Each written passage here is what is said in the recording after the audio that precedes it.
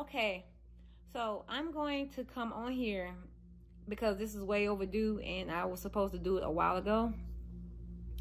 I have so many stories to tell you guys about the second coming and the dreams I've seen and martial law, everything. So I'm going to come on here. I don't care how many views. Well, I do care about views because I want you guys to listen to what I have to say, but I don't care about the popularity on YouTube or nothing like that. I just want to get my point across because the Lord wants me to, okay? And I have to tell you guys because it's important. So, with that being said, oh, one more thing.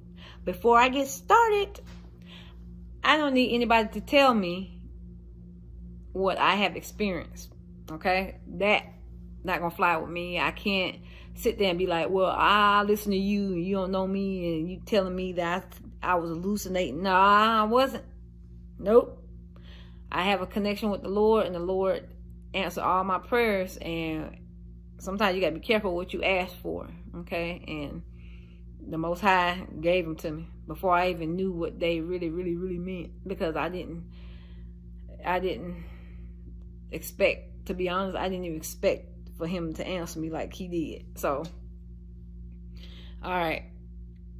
I'm going to start with one story, and this is going to be a quick one because my phone is about to die and I have to regroup on my dreams and I have to break all this stuff down, okay, for you guys. So this is going to be video 1. Okay, so I remember I was in the hospital. I guess this was a hospital because it had chairs like a waiting room over to the left of me. The vision I was looking at, imagine you in a room. There's a door in front of me, and there's sitting chairs over to the left, and I say probably about 8 to 10 at the most. And it was a couch like this one behind me, but it wasn't this color or nothing like that. It was just a couch, and it was a wall. So basically, you know, you have space between the couch and the wall, probably about 2 feet of space, okay, from the wall. All right, so I remember I was in this room, and it was 8 people or 10 people sitting to the left of me. I heard gunshots. I heard so many gunshots. I think this was martial law because they was gathering people up and they was killing people. They were just killing folks. So I walked to the room. I walked to the door and looked to my right, and it's a hallway. So I looked to the right, and I see men in black pants. It kind of remind me of the military uniforms. You know, you see in the army or something, that type of fabric. But instead of the ACUs, it was black, just black pants, black boots, black shirt. Some of them had, I think some of them had skull caps, and some of them didn't have nothing on their face. They had big rifles. They were just loaded. I could tell you that. They were loaded with weapons and stuff. You could tell they were evil, okay? So when I looked to the right, it scared me. I was like, oh, shoot. So when it scared me, these people over here kind of had me like, don't y'all hear this? Don't y'all hear this? Why aren't y'all running? So in my mind, I'm like, okay, you get up out of here. So I jumped over behind the couch quickly. And when I did, I saw my friend. There was a hallway behind the couch going to the left where the people were sitting at. There was a long hallway. So I said, she said, what you doing behind the couch? I said, shut up. I said, get down. I pulled her. I said, damn, I pulled her. And she was with another girl. Now, I don't know who this girl was, but she was there with her. I pulled both of them down, and I said, get down, get down. They're shooting, they're killing people. She's like, what? How did you not hear all these gunshots, like gunfiring? She didn't hear none of it. So it was a basement lock, a basement door, on the floor, and it was like that. So when you open it, you know, there's some stairs going down. It was like that. So I was like, okay, y'all, come on, let's go. I told them to go first, and then I closed the hatch back and I locked it. So we stood there for a minute, and it was dark down there, but we stood there for a minute because we didn't want them to hear us running down the steps. So we kind of like stopped.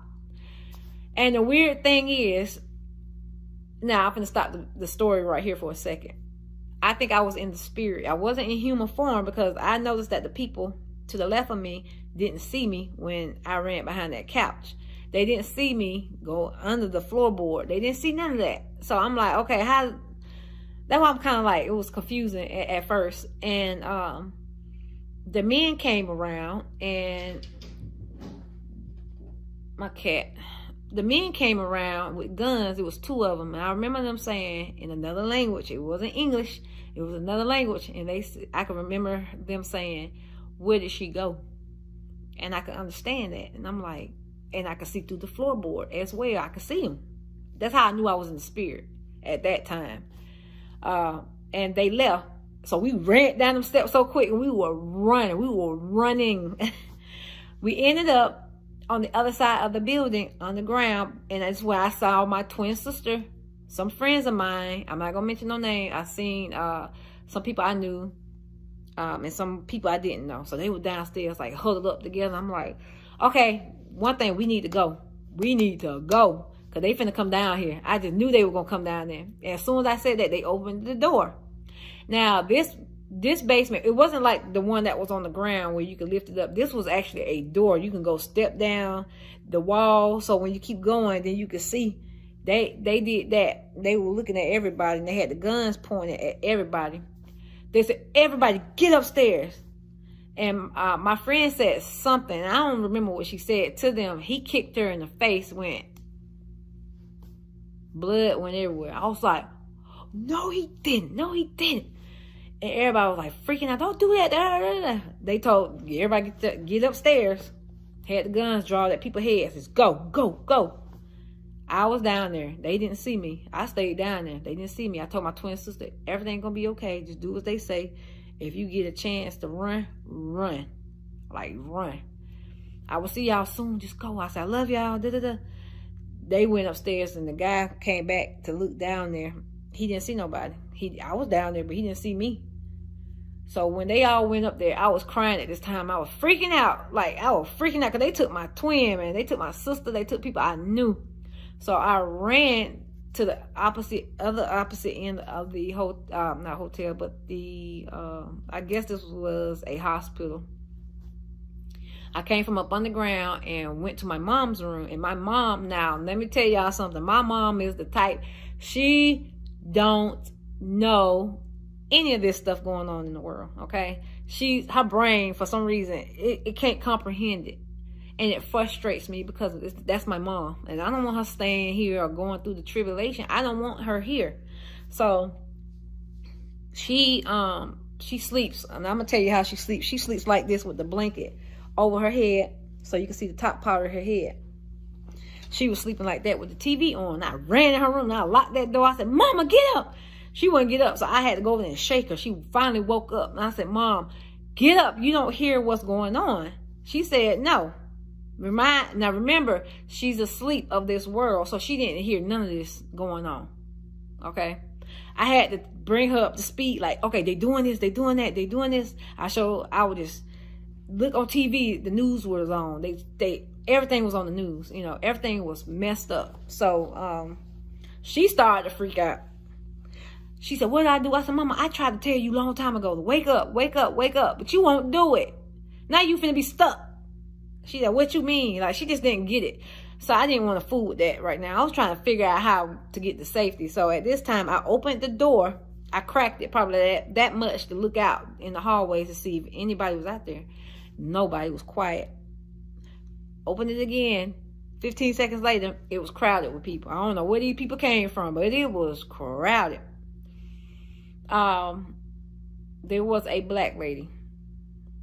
She was very calm, collective. Like, she just, whatever was going on, it didn't bother her. That's how I could tell you. It didn't bother her. She had a clipboard in her hand and a pen. She said, "When I call your name, please step forward." And I'm like, okay, can she be calm during this? Like, this is terrible. So she called my name. The little girl, I knew her. That was the one. Her mom is the one that got kicked in the face in the basement. So I wanted her to stay with me Because she asked me where her mom was. I said, you'll see your mom soon. You see your mom soon. Everything will be okay. I seen her earlier. So I'm going to look after you until I see her. She said, okay. So I had her. The lady called like a lot of people up. But my mama, she didn't get called. She was still in the crowd with the people, like frantic, like, well, why y'all not taking us? The lady said, calm down. So my mom was like, why you not taking me? She was starting to cry and stuff. It's like I felt bad for her, but at the same time, I didn't, because I told her I want my mom and everything. I love my mama to death, just like I love my dad to death, but she don't listen. She got left behind. She was in that line with all the other people. So when she called everybody's name, she told everybody to come with her in a single file line. Now, when we got to where we were going, it was the big buses. They looked like mega buses. These buses were big, and they were parked like at an angle like this. Like, you know how when you go to a Greyhound bus station or something, you see the buses lined up neatly. They were like that.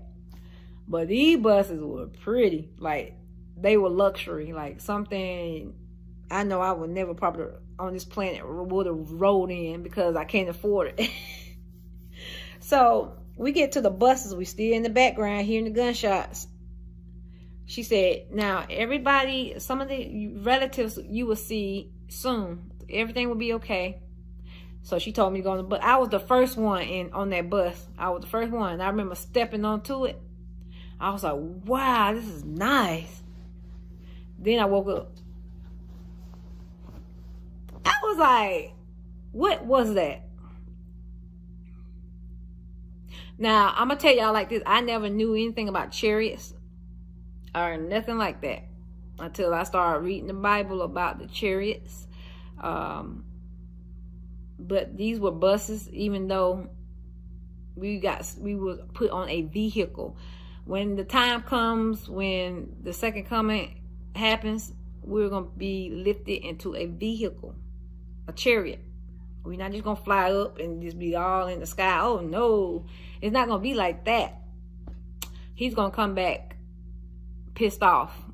That's the best word I could say, pissed off. Like your own dad. You know how when a black parent get mad? Yeah, he finna come destroy all nations.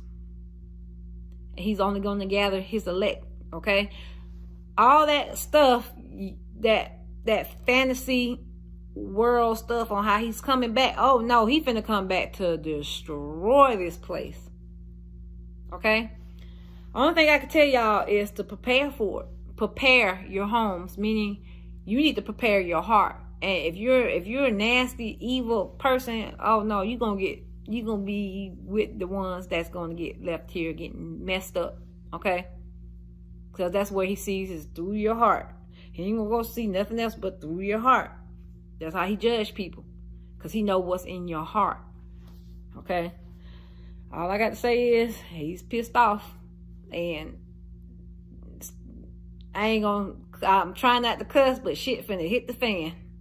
Like, it's about to go down. I feel like it's gonna go down in 2020. Okay, so all I got to say is prepare for what's about to happen. I'm going to make a second video, and this is another Rapture Dream. Bye, guys.